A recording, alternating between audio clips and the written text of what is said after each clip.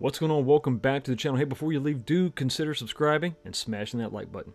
Alright, this is part 2 of the Alien vs. Predator Arcade1up build, and we're going to give the monitor some love. We're going to work on the bezel, we're going to install the marquee, and then we're going to go ahead and work on the HDMI breakout board in the back. So we're going to start that process by taking out the control panel and taking out all the screws that hold the bezel in place. And the reason that we have to take out the control panel is to access this bottom row of 4 screws. There's going to be one screw on either side of the monitor. You can kind of see that halfway up.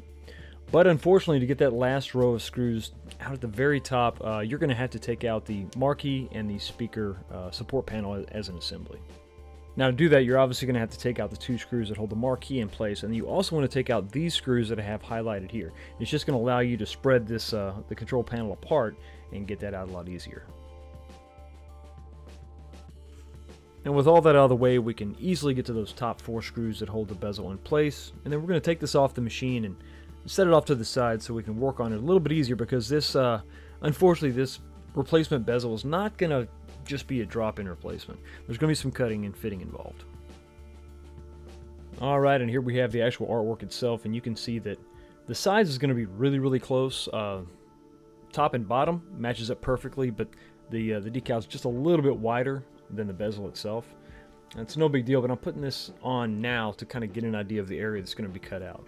And then we're going to set this off to the side and transfer all the measurements over to the new decal. We're going to make several marks, and I'm going to outline the area that I'm going to cut, and then I'm also going to use the ruler as a guide for the blade. These marks are really just going to help keep me oriented on the piece, because there's so much graphically going on. It's easy to sort of lose yourself. And so I'm just putting these marks on just to help keep it all straight, because this is kind of a one and done thing. You screw this up, and now you've got to go back and order a new piece, and it just takes time. So really want to measure twice and definitely cut once for sure.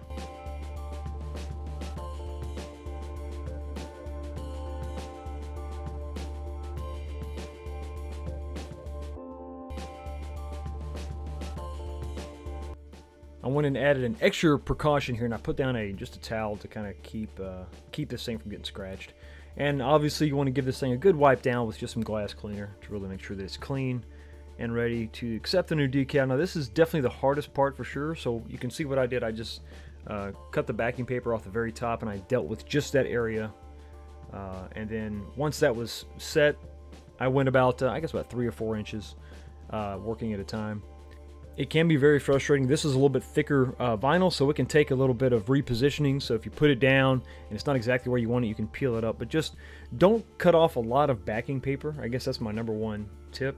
Just work with small sections at a time. Get that where you want it. Make sure you cut out for all your mounting screw holes, and you can have results like this. Okay, now it's time to address that marquee, which is really going to be simple since we just took a separate lit piece and applied that decal to that. We're just going to swap the 2 really here. So there's just 2 screws that hold this in place. Whenever I put my dowels in, I use a little bit of wood glue, so it was kind of sticky, but it didn't damage anything when I took it apart. So just reinsert that, line up those dowels, put in these 2 screws, and we're ready to head back to the cabinet. Let's go.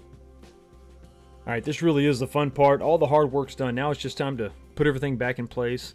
And also take your time. You don't want to trap any lint or dirt between this bezel and the screen. Go ahead and line everything up, get those dowels where they need to be. And then obviously put all your screws back, especially those 2 that we took out of the angle bracket that holds the monitor in place. Could be easy to overlook those.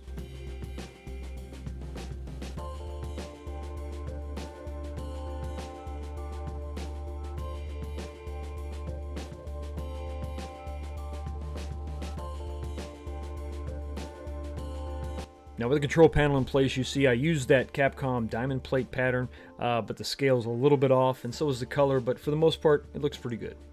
Alright, so now let's go to the back side of the monitor that's been stripped of its PCB, and we're going to install a new HDMI controller board mount that I found from an eBay seller. It comes with instructions, hardware, and a Allen wrench. So the first thing we're going to do is utilize the 2 screw holes that held the stock PCB in place. And we're going to lock down the board there. We also want to separate the keyboard from the HDMI controller. We're going to mount this first and kind of curl up that ribbon cable behind it. You're going into plastic threads, so don't over tighten these. Just snug enough to hold the board in place. Once again, you don't want to kink this, just sort of curl up this ribbon cable, because it's going to be sort of held back behind the actual HDMI board itself. 4 screws hold this in place. This just really cleans up the installation of this. There's no double-sided tape being used at all. Now I use a little tested tape to clean this up and make it look nice and factory. Make sure your red wires to the right when you make this connection on the board.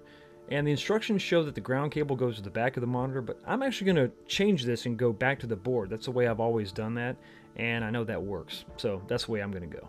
Just going to kind of route this behind here, tuck it in nice and neat, reinstall the screw, and we're done.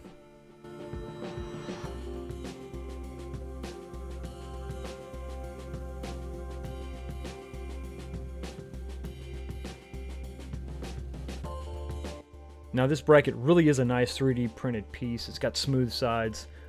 Just sort of gives all these boards a home. It's better than double-sided tape. I think the front turned out great.